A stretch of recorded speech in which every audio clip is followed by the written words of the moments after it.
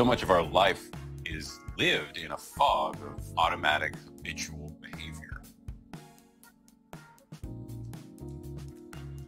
We spend so much time on the hunt, but nothing ever quite does it for us. And we get so wrapped up in the hunt that it kind of makes us miserable.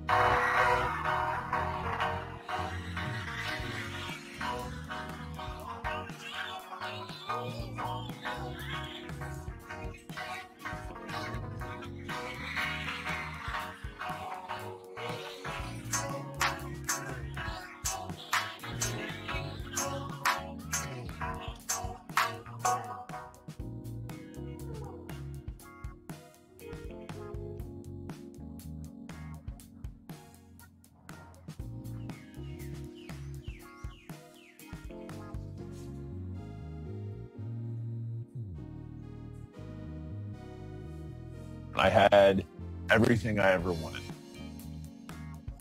I had everything I was supposed to have. Everyone around me said, "You're successful." But really, I was miserable. There was this gaping void in my life. So I tried to fill that void the same way many people do, with stuff. Lots of stuff. I was filling the void with consumer purchases. I was spending money faster than I was earning it, attempting to buy my way to happiness. I thought I'd get there one day. Eventually, happiness had to be somewhere just around the corner. I was living paycheck to paycheck, living for a paycheck, living for stuff. But I wasn't living at all.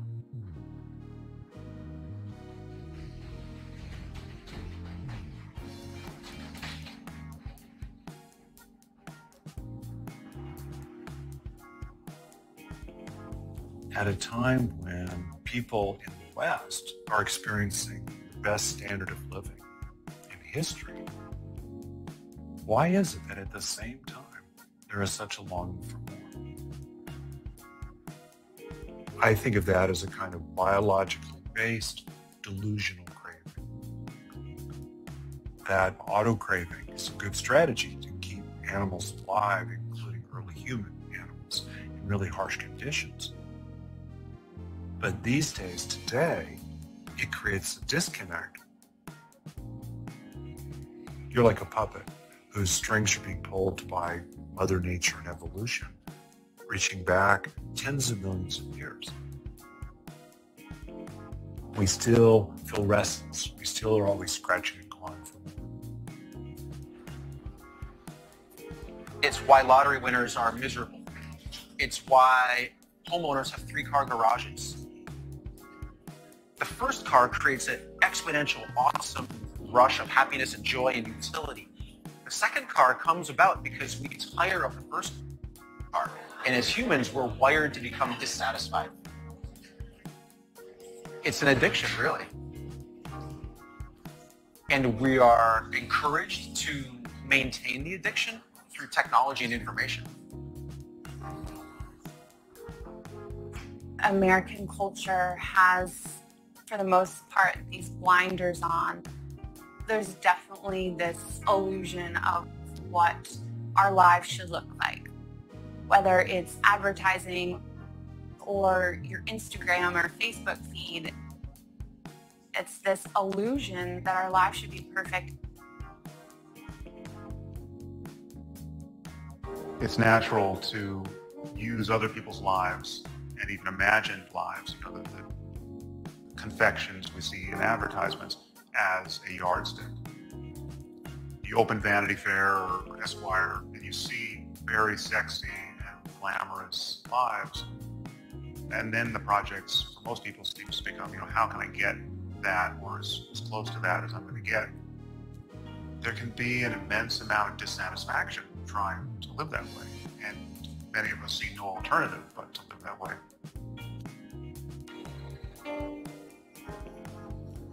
Advertising has polluted and infiltrated culture. It's in our movies. It's in our television shows. It's in our books. It's in our doctor's offices. It's in the taxi cabs. It's in the bar sitting next to you. The person you think you're just having an idle chat with could have been placed there by an alcohol company. It's been a slow evolution. This is not something that just happened yesterday. This is something that has been sold to us over, say, the past 100 years, slowly but surely, by those that want to make a whole lot of money. Now that's what I call a good-looking car. They want us to believe that you really need these things.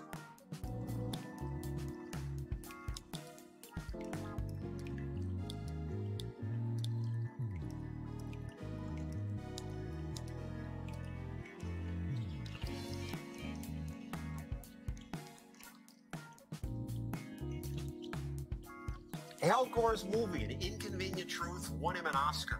And yet, much of the movie is nonsense. Sea levels may rise 20 feet is absurd. Even the This is Al Gore. He always goes down the road of hyperbole. Not only is he losing the argument on climate change, but he's losing science as well. You don't go see Joseph Goebbels' films to see the truth about Nazi Germany.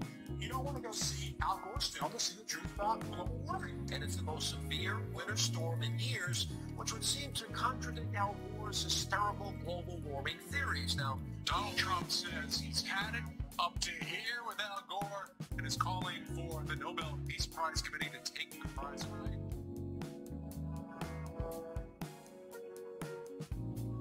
Yes or no, do you believe that human-caused global warming is a moral, ethical, and spiritual issue affecting our survival? Yes, I do.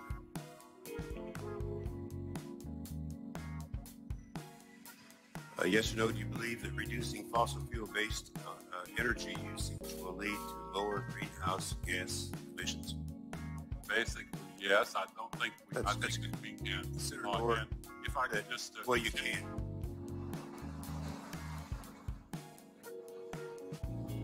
Now, it seems that everything is blamed on global warming. Last summer we had a heat wave. Everyone said, oh, that's proof it's global warming. Then we had a mild December. Oh, that's proof global warming is taking place. Now, I wonder, how come you guys never seem to notice it when it gets cold?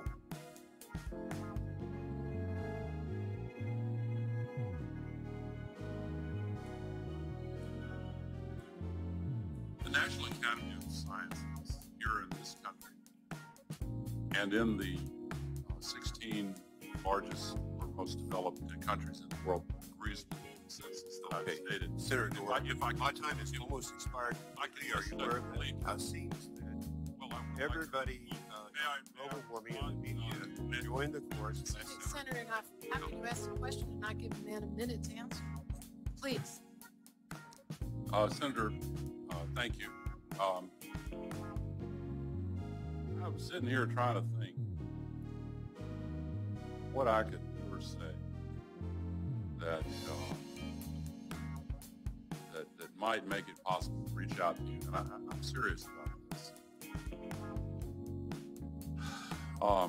I'd love to talk with you without the cameras, without the lights, and tell you why I feel so strongly about this.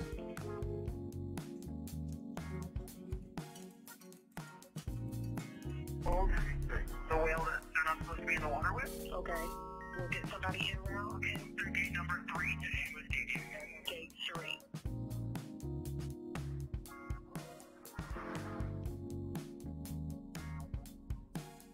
Orange County Sheriff's Office. SO to respond for J6 for SeaWorld. A whale, one of the trainers. A whale ate one of the trainers? That's correct.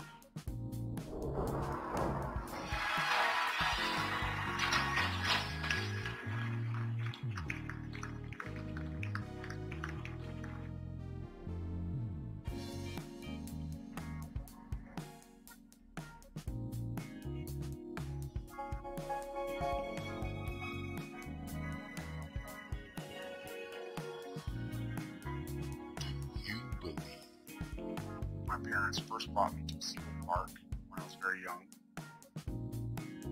From that point forward, I was hooked. It meant everything to me because, you know, I'd never wanted anything more. I remember being probably in first or second grade watching National Geographic specials or Beach of Omaha specials and seeing whales and seeing dolphins. You know, as a little kid, just being really inspired by it. I never went to SeaWorld. I grew up in New York, so I went to the Bronx Zoo. Grew up on a lake with horses, swam the horses. I grew up around the ocean. I came from the middle of the country in Flatland, Kansas. So I'm from Virginia. Traveled down, did the theme park thing in Orlando when I was 17, and saw the night show at Shea Stadium. Very emotional, you know, popular music, and I was just very driven to want to do that. And I saw what the trainers did, and I said, that's what I want to do. One of the trainers there, what are you doing out there? You should be a trainer. I'm going to train animals, and never trained animals in my life. How do you prepare yourself for an encounter with an 8,000-pound horse-sized orca? I always thought you needed like a master's degree in marine biology to be a trainer. It takes years of study and experience to meet the strict requirements necessary to interact in the water with shallow.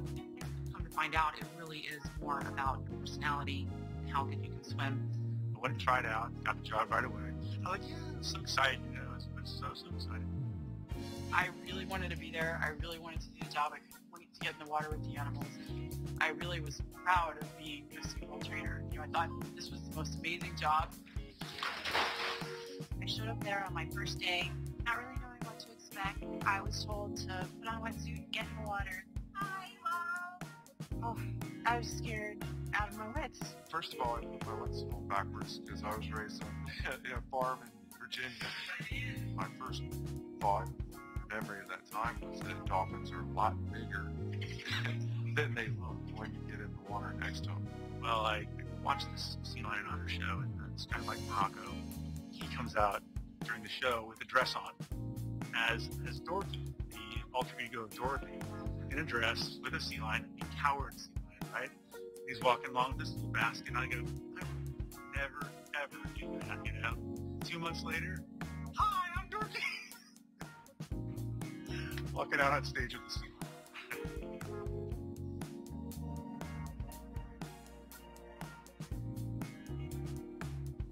I was overwhelmed and I was so excited. I mean, just seeing a killer whale is breathtaking. I was just in awe. It's shocking to see how large they are and how beautiful they are.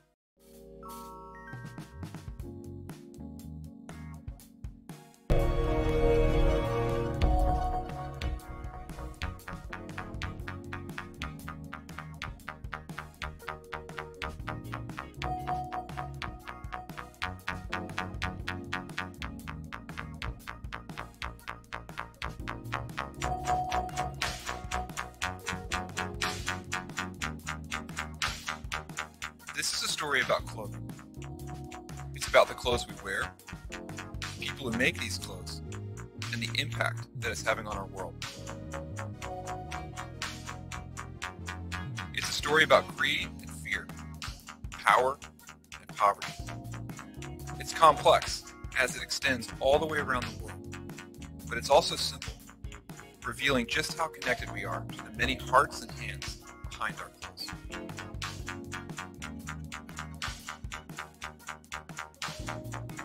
I came into this story with no background in fashion at all, beginning with nothing more than a few simple questions. What I've discovered has forever changed the way I think about the things I wear, and my hope is that it might just do the same for you.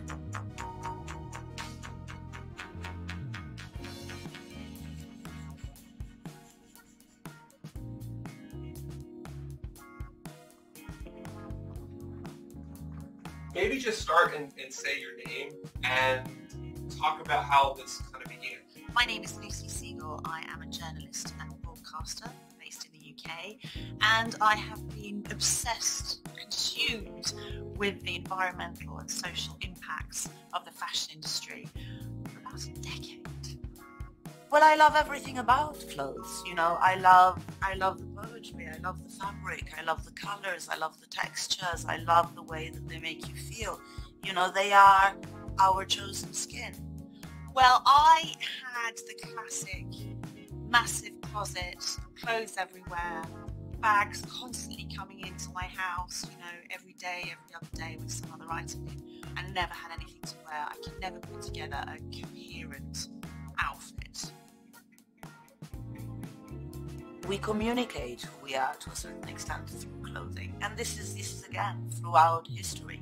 You know, you have the trends that called, you know, again, Marie Antoinette making these huge hats. It's always been, it's our personal communication in many ways. That's what interests me, that it is fundamentally a part of what we wish to communicate about ourselves.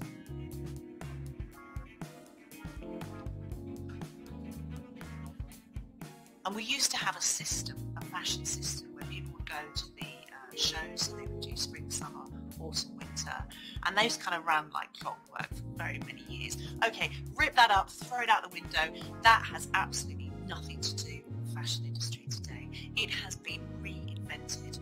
The shift is moving ruthlessly towards a way of producing which only really looks after big business interest. Growing up, I never gave much thought to anything other than the price of the clothes that I bought, usually making choices based on style or a good deal.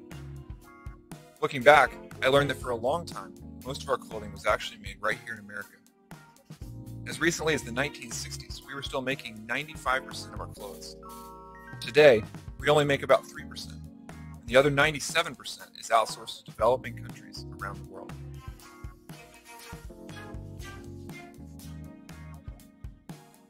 I've been in the business for over 9 years now. In terms of scale, we've got about 25,000 people just on our manufacturing side. We produce 1 in 6 dresses sold in the US.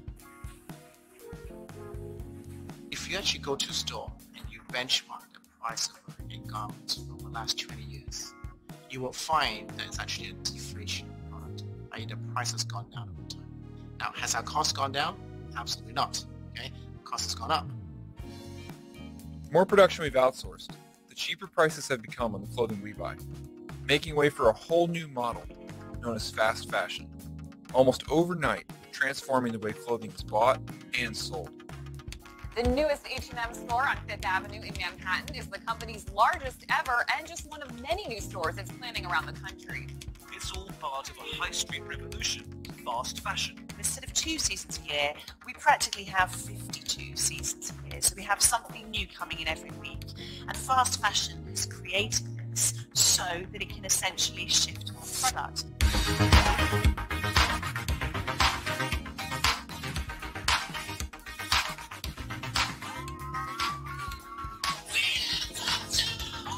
You can get this French metallic skirt for $39 at Joe Fresh, a brand new store in town. With price tags that might look a little bit more appealing to budget-conscious shoppers. American consumers, they really have grasped the fashion market of H&M, and we know from before that American consumers are very value-oriented. If you match these two together with fashion and value, then you have a recipe. One Japanese clothing retailer is making a fast and furious mark here in the U.S. The price has dropped. The way of making that product has completely changed. And you have to ask yourself at some point,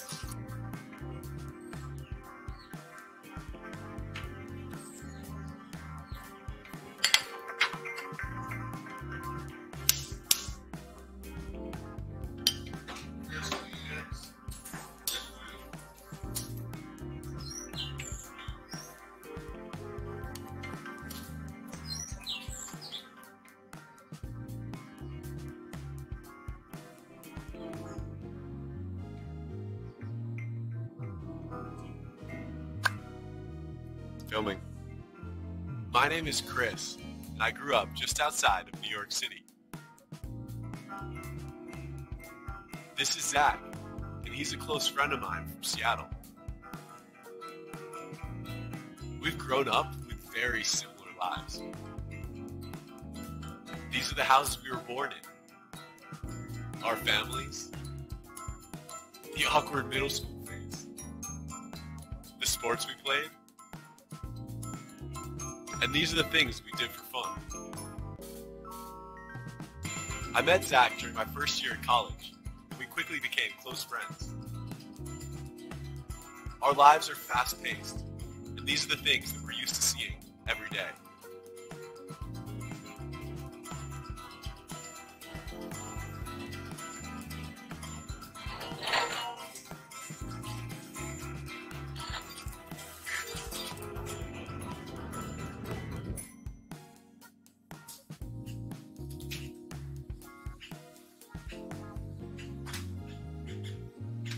This is Chino.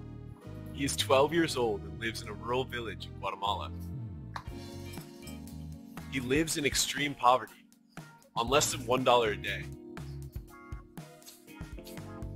How can we begin to understand what his life is like, about what it means to live every day with no clean water, little food, and poor shelter? And just like Chino, there are over 1.1 billion people around the world that survive on $1 a day.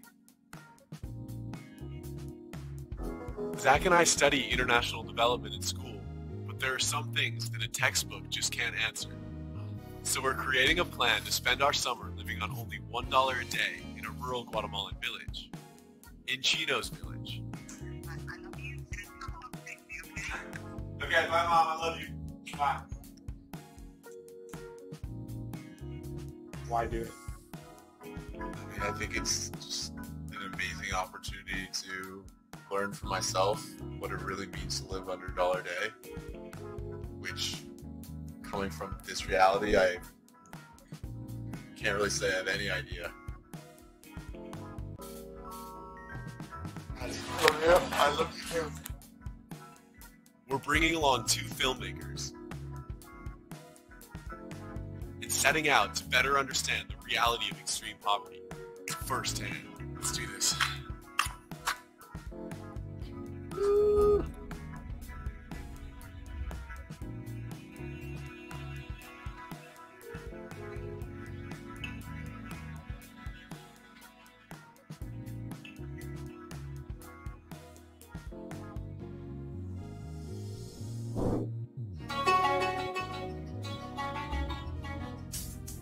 We're beginning our journey in Guatemala City with a 6-hour ride on the back of a crowded chicken bus.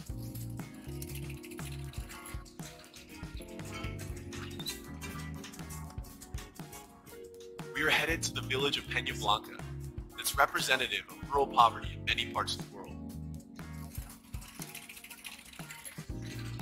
In these remote areas of Guatemala, 7 out of 10 people live under the poverty line.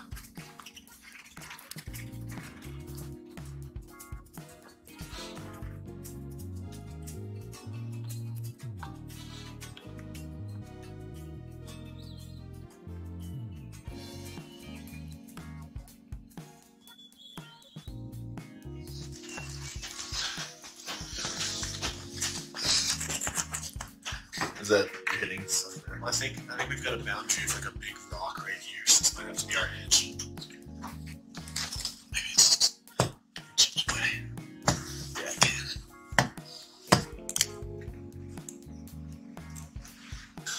Okay. Why is it doing that? You're pulling it too hard. No. Sadness.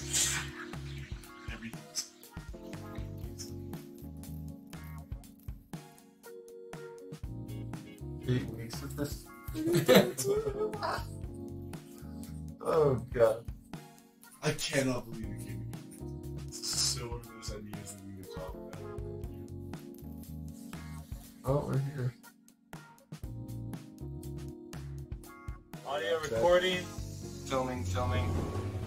So I go there, although it was raining. I must have waked up the whole neighborhood, you know. It was not closing the box, it was nailing the coffin. I am nailing the coffin, I see it as that. Why this expression, why this thought? Well, maybe death is now looking through the golden frame of this dream, and now reality is going to maybe choke me to death. So now I am Tuesday, the 6th of August. Donc c'était tendu, mais on était excités, on avait hâte que ça commence.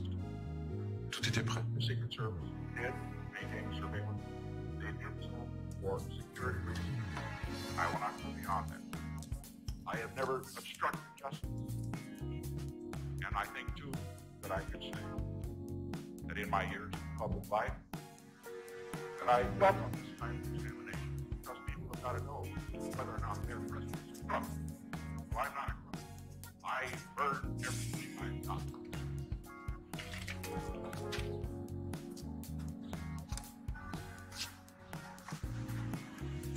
Everybody was getting more and more nervous and Freddie we're all ready and said, okay, let's go. So we jumped in the truck.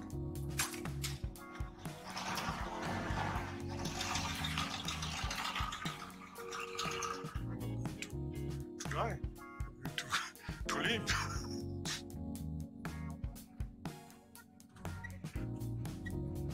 Je me souviens du silence extrêmement tendu qu'il y avait dans la camionnette.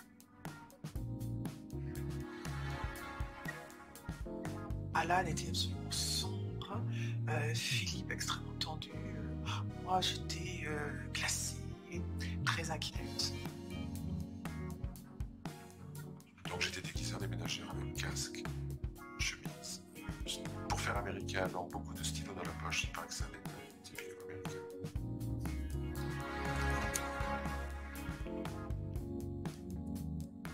I was going to be on the crew in the South Town. We were going to go at closing time with a big hamper with all the gear in it. And there were going to be some guys in the North Tower dressed for business with much less gear. An architect's tube, and I believe that was holding the bow. There's electricity in the air between Jean-Louis and Albert. I can read it in Jean's face. He doesn't trust Albert. I had a bad feeling there's something wrong with this guy. He's not at all the same track that we are. Fear was in the air. I assumed that even in the best possible situation that we were all going to be arrested.